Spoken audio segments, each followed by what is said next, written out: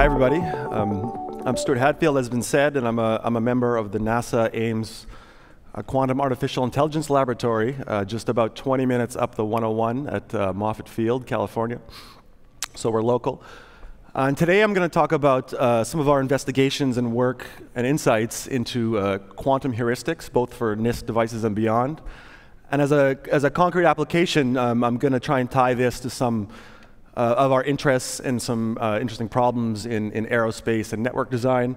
And I'll just mention, this work spans a lot of the group's work, so I've listed most of our group, but I want to highlight the first name at the bottom, Zoe Gonzalez, who was our summer intern, and it's her project on project led on network design I'll be highlighting in particular. So firstly, I want to give some, general remarks on NASA's interest in quantum computing.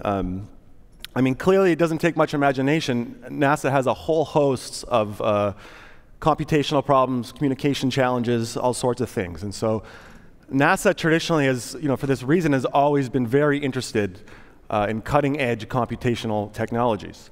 I know, as an example, at NASA Ames, just up the road, we host Pleiades, which is one of the world's fastest supercomputers. Of course, it depends on the benchmark.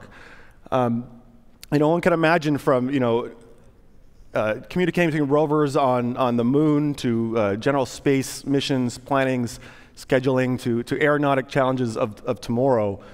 These computational problems are ubiquitous.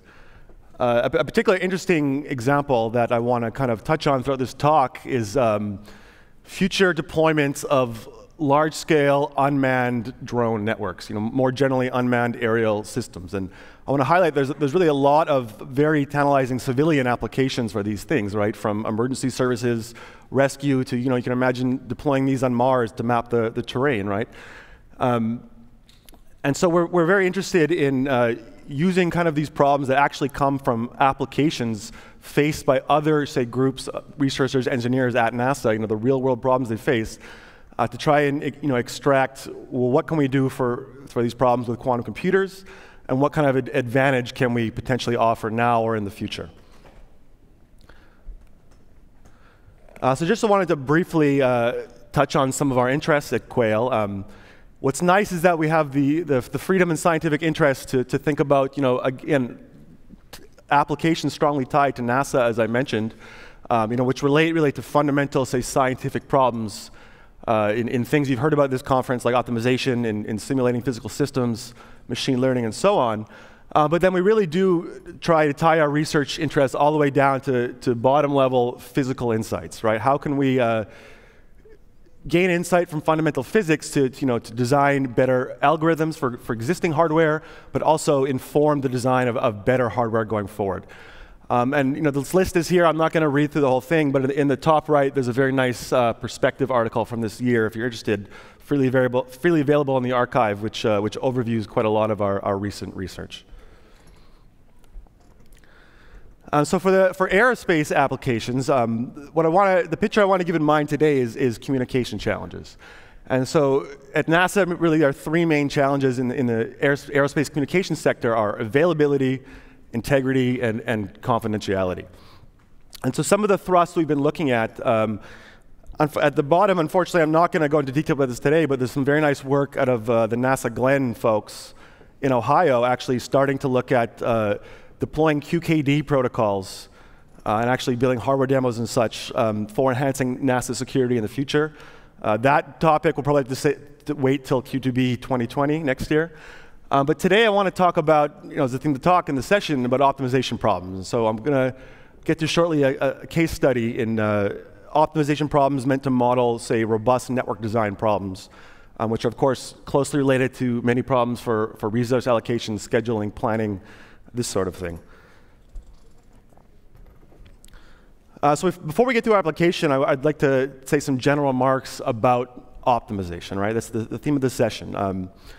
So optimization is well known in computer science, suffers or benefits, as you might say, from the problem that many problems are fundamentally hard. Great computer scientists have been cracking their heads for decades, and we still have many just fundamental open questions in the field. And for many problems, just the best algorithm is what it is, and maybe next year it might be a different algorithm, right? But I say benefit because, if we didn't have these hard computational challenges, none of us would be here, in the sense that we wouldn't need the potential of quantum computers to try and tackle and push forward what we can solve. I want to mention also that we typically hear a lot of talk, at least in the media and such, about things like satisfiability and kind of P&MP and decision problems. One thing I want to emphasize, though, without going too much detail, is once we start using these machines as approximate solvers, it really gives much more potential dimensions for quantum advantage, right? Because now we have other things. So for a decision problem or an exact optimization problem, it's really you solve it or you don't, right? And if the quantum computer gets almost all the way there, that's really not reflected. But with approximate optimization, we have not only, say, runtime, how many resources are needed to run the algorithm, but what's the quality of the solution? And is the quality on the average, or in the worst case, does that give you a better approximation to your problem at hand? And indeed, so there's a very rich theory of complexity for approximate problems, which I'm not going to talk about, but I want to emphasize that in practice, a lot of algorithms that are employed are heuristics. And so what's a heuristic? I just want to define it informally, is basically an algorithm without bounds. And so these could be performance bounds, i.e. I don't know, say, how well it does over the worst case. This can even mean, in some cases, runtime bounds. We have instances of very successful algorithms classically that I can't provably even show will terminate in all cases, right? Nevertheless, though, the key thing about these heuristics is that they're typically developed through a kind of run and see procedure. Make some modifications, run that on a batch of problems, test, refine. This was kind of the scientific learning before there was machine learning. Many of these things were done by hand in the 70s, 80s, 90s. But we've, through this kind of trial and error and refined development, we've ended up with a lot of very strong heuristics for good problems, again, without these provable guarantees. And so this is witnessed by every year. You can Google it right now. There's very competitive competitions for what's the best SAT solver this year, or what's the best machine learning classifier for a particular problem, and so on, right? And so it really is an arms race, so to speak, as into what's the best heuristic this year versus the next year. So we're very excited about the potential of heuristics and approximate optimization as a new avenue to really put current and future quantum technology to use. So far, we have D-Wave quantum annealers, we have small-scale circuit model machines available online and through certain hardware vendors, but really I want to emphasize testing so far has been extremely limited. The jury is still out into how to best use these machines for optimization and how much we can really squeeze out of them for important applications of interest. So I'd like to just state, we conjecture in our group that quantum heuristics for optimization, especially over the next couple of years, as 50 and 100 and so on qubit machines become available, really have a potential to significantly broaden the applications of quantum computing. So I just want to quickly mention that we've seen some great talks by hardware vendors, lots of excitement. But there's a nice anecdote, which is that in the 70s, Hans Mark, who was the director of Ames, brought one of the leading supercomputers to Ames, which at the time, which was one of these first kind of massively parallel machines. And previous to this, pretty much everything was sequential. This was kind of a whole new model of classical computation. And what happened? People said, oh, that'll never work. There's no way you can get these things to talk together. Stick to the wind tunnels, said a lot of the engineers. Well, 30 or 40 years later, if you go to NASA Ames now, you'll see the majority of the wind tunnels are shut down, decrepit, and the supercomputer is humming, right? So it's very clear who won this race. I just want to keep this in mind, that there may be bumps along the way, but the long-term impact of these new technology programs really is worth it. And so we saw, I believe, a great talk by John Martinez about quantum supremacy. So I'm not going to go into too much detail on this, but I want to highlight that NASA did collaborate and was involved in this great result. In particular, I want to highlight QFlex, developed by some of our group, which is a state-of-the-art classical high-performance computing simulator for simulating quantum circuits. This is one of the simulators used for the classical benchmarking of this result, I believe John discussed. And then I also believe John Preskill, I missed these talks unfortunately, talked a bit about what next beyond quantum supremacy. Well, to tie this all together, what I want to emphasize is that now that we have really these devices that can do something beyond sort of our classical ability to simulate, what should I do with this thing? I don't necessarily have a useful algorithm in the pocket. Well, I would propose the best thing to do is to use these devices to help design the next algorithm, or help design the algorithm we should run on the machines 2 years, 5 years, 10 years out, right? And the way to do that is through more systematic, larger scale empirical testing of current algorithms, of various issues like parameter setting, and more so of new paradigms beyond existing ones like QA annealing and things you've heard about. So indeed, NASA's had a D-Wave quantum annealing device at NASA Ames in several iterations for about 5, 6, 7 years or so. And we've been able to produce a lot of interesting science with these devices. However, the actual power and the potential advantage of these devices and beyond for optimization problems still remains unclear. One of the fundamental issues, which I'll talk about a bit later, is that due to hardware limitations with current annealers, we can only typically embed simple problems or kind of very small problems due to embedding overhead. But we're very excited that some brand new features available on these annealers should help alleviate some of these things. Not only just the bigger machines with better, say, noise characteristics, more connectivity, but also some new features that have been kind of implemented through feedback from the community, like reverse annealing and pausing features. And I'll give an example to make this clear what I mean a bit later. But even more exciting is, of course, these new gate model algorithms. And why do I say more exciting? Well, because we're not on these devices, in principle at least, we're not restricted to one algorithm. It's not just an annealing and I have some kind of schedule flexibility. I have, in principle at least, much more flexibility designed to run any algorithm in principle of the vast literature or new algorithms tomorrow we haven't even thought of yet. So fortunately, we believe many of the lessons we've learned, though, from testing and using, say, existing hardware will transfer over to future devices. And so we're very excited to now start running some new heuristics beyond what we can classically simulate and see what happens, and then hopefully influence better heuristics for tomorrow. Just want to quickly mention some of the connections between these. So these are three of the kind of most commonly known NISQ, let's say, era heuristics. This is not exhaustive. I just want to mention some of the connections. So adiabatic and quantum annealing are well known. They've definitely been mentioned a couple times. Depending on who you talk to, D-Wave runs some variant or abstraction of these algorithms. I don't want to go into the details, but as a rough approximation, one can think of quantum annealing as sort of the finite temperature version of adiabatic quantum optimization, where quantum AQO is assumed zero temperature in the ideal model.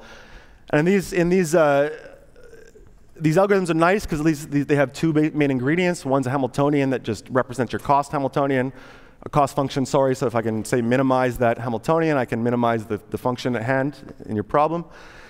And then QA is a bit different because instead of, say, driving under both these Hamiltonians at the same time, with a varying schedule, we're now going to do a bang-bang approach. So I'm going to hit it with the cost Hamiltonian, then the mixing Hamiltonian, cost Hamiltonian, mixing Hamiltonian, and so on. And one of the advantages being that as my, say, hardware grows, I can fit in, more depth of these iterations, a longer depth circuit, and potentially get better performance. And so for the annealing case, we want to run and get the best solution possible.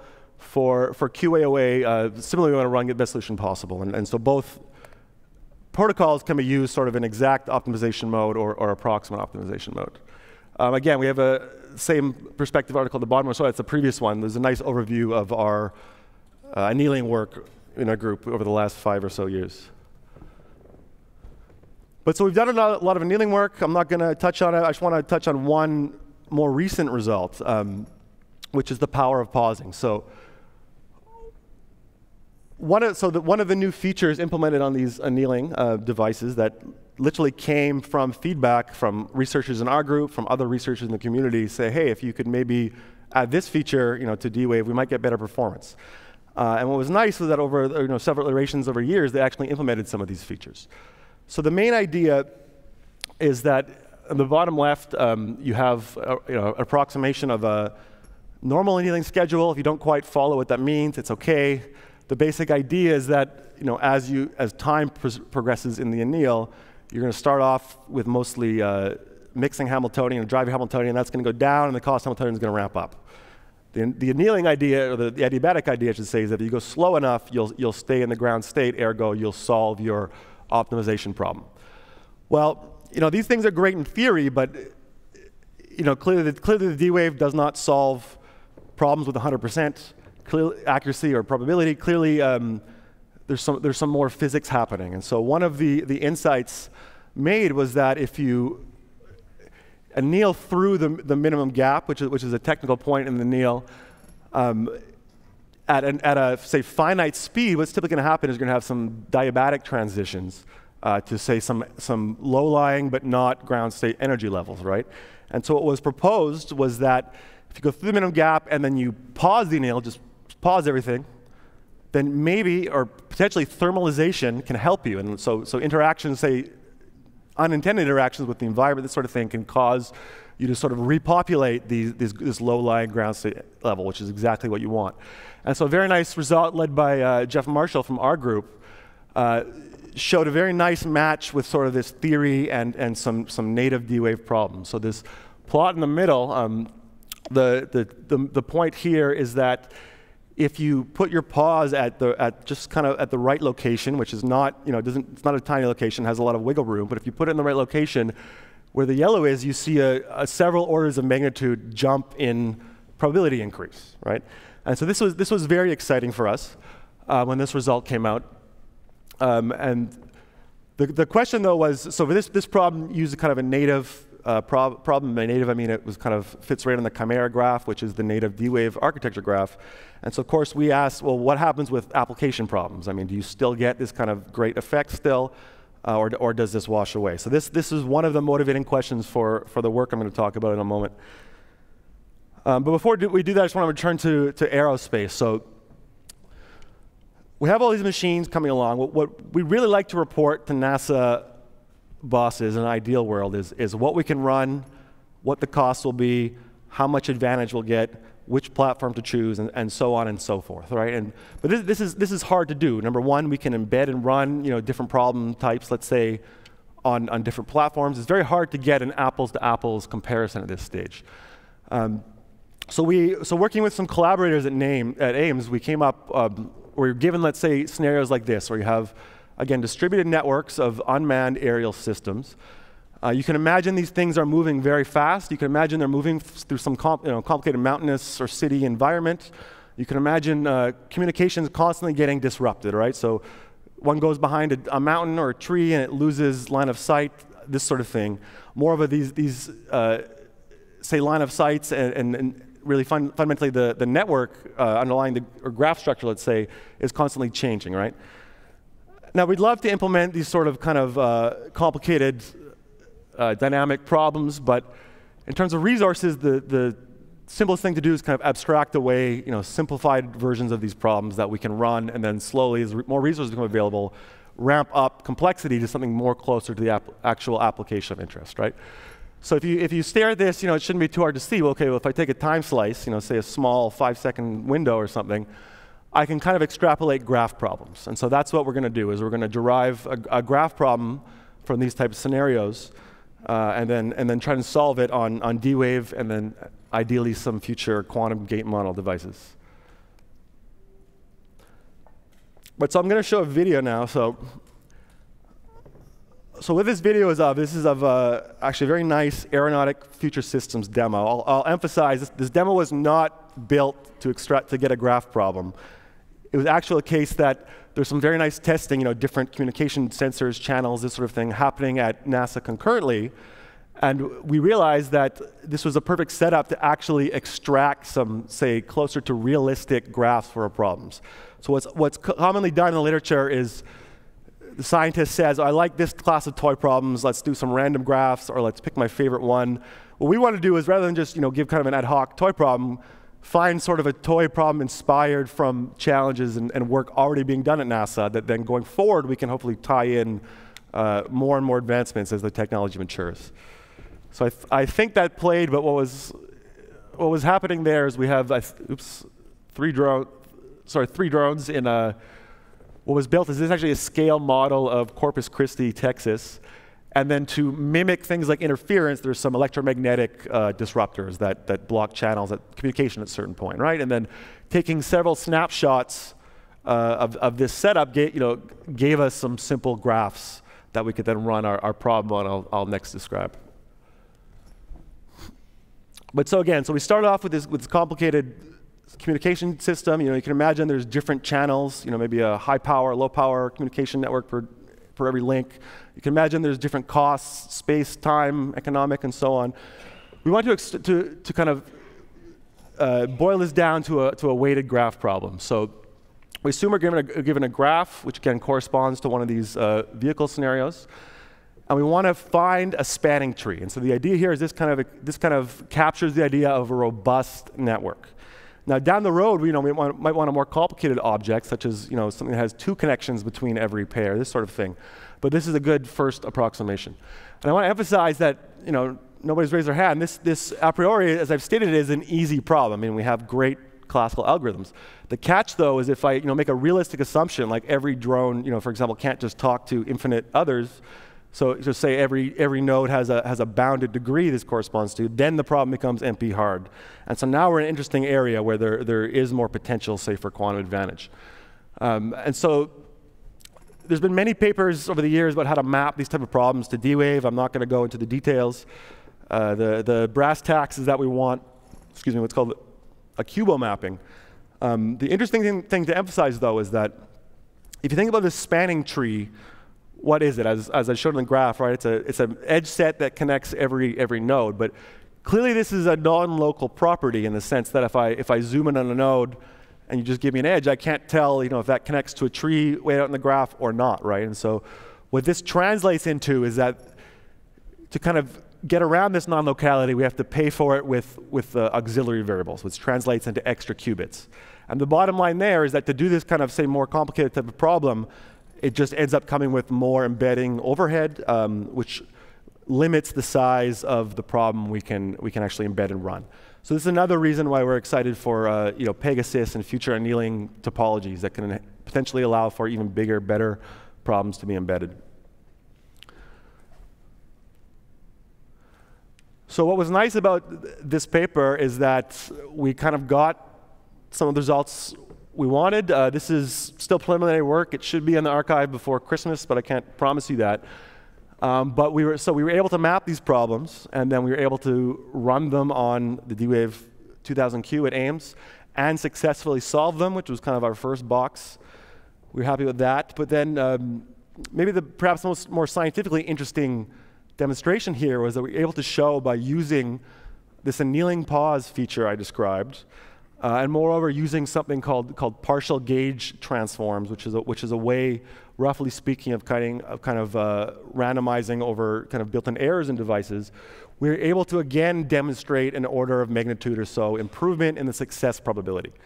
So that was a very nice result. This is the first case we know of where pause has shown this for an embedded problem. It's worthwhile noting that as maybe expected, let's say the magnitude of improvement was a bit less pronounced than the unembedded native problem case, right? And so this is one of our future directions, is to better understand this connection and kind of what level of improvement we can expect using, say, a pause in bigger problems in future annealing devices.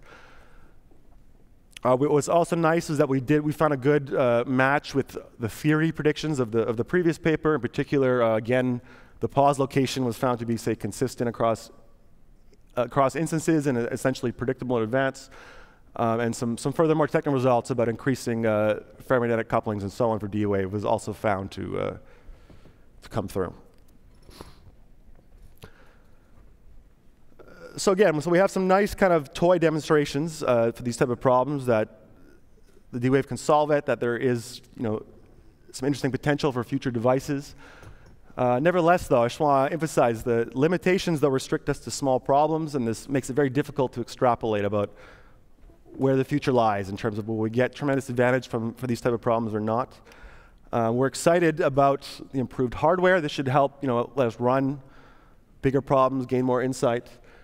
And I'll mention also, as I started off phrasing this as a case study, we really are interested in comparing, say, a quantum gate model approach to the same problem. And so I'm not going to go into detail on this, but one of the immediate things is that you quickly realize the same type of mappings, embeddings don't work, right? So now it becomes even more of an apples to orange comparison, where you have two very different problem representations on two very different hardware, likely running very different instances, and then trying to extrapolate performance scaling about these things. It's a very non-trivial task, but we're excited to make much more progress on it this coming year, especially as we gain access to some of these bigger and better gate model devices. So I only have a few minutes left, but I want to just touch briefly on some of our gate model works. I think everyone's heard QA a few dozen times in this conference, so I'm not going to go into too much detail. I just want to highlight some of our work, our recent work, which was we were tasked with, okay, how do we actually apply QA to real-world problems, right? And in the original formalism by Farhi et al., there were some nice kind of simple, unconstrained problems, but what happens in real life? Well, problems have constraints, hard constraints that must be satisfied, and if one of those is broken, you don't care. It's not a solution anymore. And these can come from the problem definition itself, the intrinsic to the problem, but they often also arise in practice, from encoding the problem, from embedding the problem, this sort of thing, right? It's very common. So in annealing, we have a whole nice story I'm not getting into about using penalty terms, right? Which basically, any solution that's infeasible, it shifts its spectrum away from the logical states. It kind of gives you a kind of natural way of sort of protecting against infeasible states. However, we quickly realized that this same approach is not necessarily appropriate for QAOA.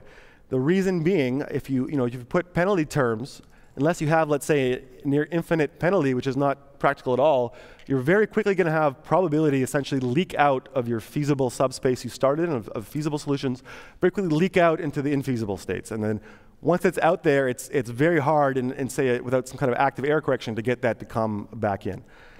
So what we realized was that, based on some similar ideas originally inspired by annealing, rather than trying to do penalties, some kind of sophisticated error correction thing, why don't we just change the algorithm, generalize it, change the mixer driver term such that it forces you to stay in the feasible subspace to begin with, right?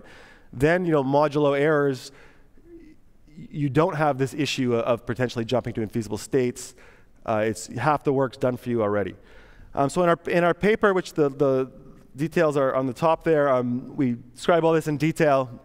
We even give more precise design criteria about what these mixers need to do, and clearly preserve feasibility, as I said, but also they need to kind of have reachability. They need to be able to give you transitions between all states. Otherwise, so they can't be too strong, can't be too weak. They need to be kind of just right. So in the paper, again, there's the details there. The kind of main difference with the original QA, if I give you one takeaway, is the original QA, each of the, let's say, QA stages is a time evolution under a fixed Hamiltonian.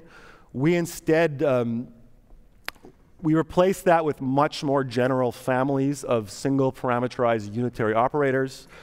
These are not equivalent to the original QA. I can talk in detail if you'd like, but they are much more general. But more importantly, we give explicit mappings for a whole variety of problems, from max independent set and vertex cover to traveling salesperson to single machine scheduling. We think these are all steps much closer to actual important application problems of interest. And moreover, our ansatz really naturally encompasses, let's say, hardware-based approaches from the bottom up. And so just to mention quickly a problem, which is, again, even a much simpler abstraction of, say, a scheduling or planning problem, is graph coloring. So graph coloring is a classic NP-hard decision problem. But when you go to optimization problem, this, say, single decision problem relates to actually a whole host of different challenging optimization problems. And these problems are, what you might imagine, very good surrogates for, say, scheduling or planning applications. And so one of the things we propose in our paper is, to use what's called a one-hot encoding, as you see in the top right there.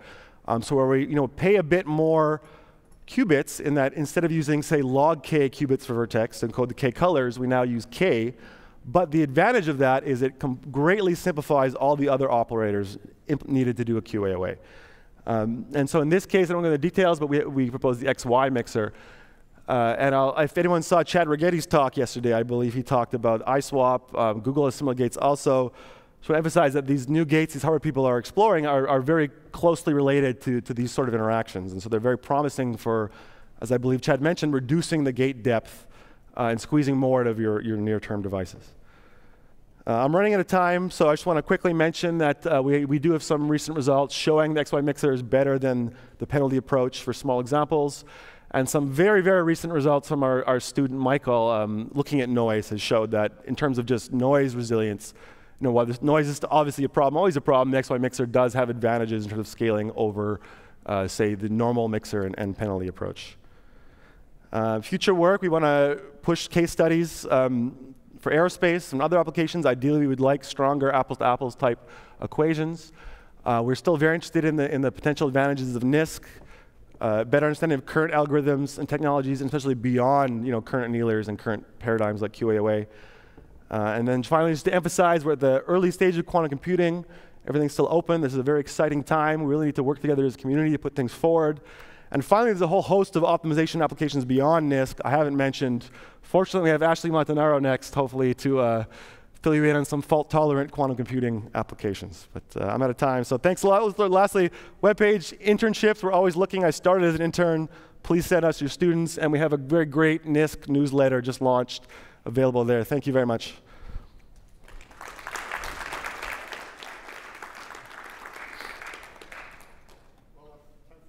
Question? Well, I have one. How hard is it to figure out when to pause and how long to pause?